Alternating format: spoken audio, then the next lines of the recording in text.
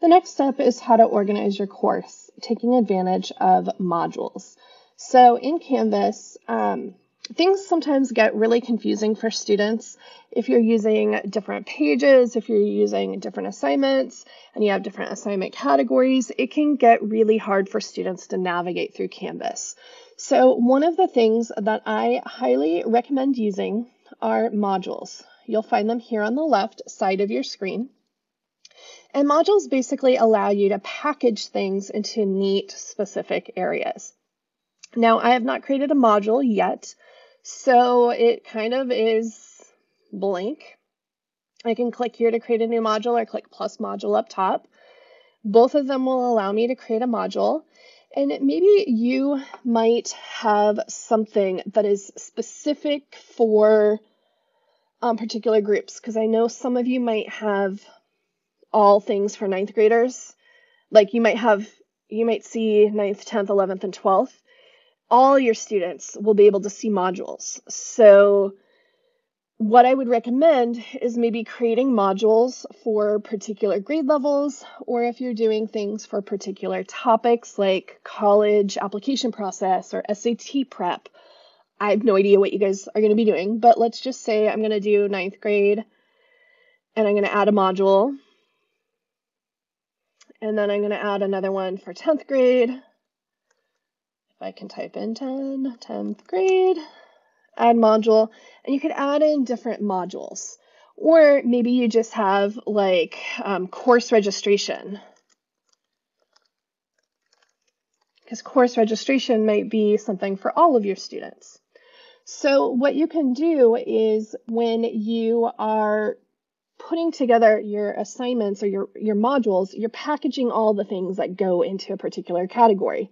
So maybe for course registration info, I want to include that assignment with the counselor presentation, and maybe I want to include a page that I created that has resources about course registration. So to add to this particular module for course registration info, I'm going to click on the plus sign on the right. And I can add all these different things. I could add assignments, files, pages, discussions, text header, external tools. So I'm going to add an assignment, and I'm going to choose the counselor presentation. And I'm going to add that item. Now, let's say that page that I created earlier, so I'm going to go to change it to page up here to add a page. And I have this SUHD counseling PD, that was my home page, but maybe I want the Naviance instructions here for some reason. I'm going to add an item. So now I have these things here. Maybe I want to separate this out and have headings within this module. I can click on a plus, go to add, and change it to text header. And so maybe I want to say something like course listings, I don't know. And maybe I have a couple documents about course listings, like the course handbook or whatever. I'm going to say add item, and I can move that to the top, and I can indent these guys by clicking on the arrow or the 3 dots on the right. I can increase indent on both of those, so it kind of creates indentation, which might make things easier to find. Now, you are going to notice something interesting here. You're going to see that the Naviance instructions webpage and the counselor presentation assignment have these green boxes checked, where the course listings has this X'd out circle, same with the course registration module and the other modules. So when you see the green checkbox, that means it's published.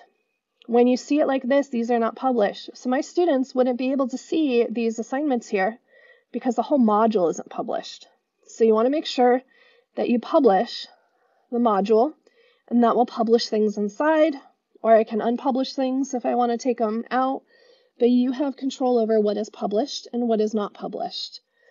So this might not be published until it's time for course registration, but you can have it set up with assignments or different tasks inside and then just make it public for your students later. But modules allow you to organize your content, so it's a little easier for students to find things.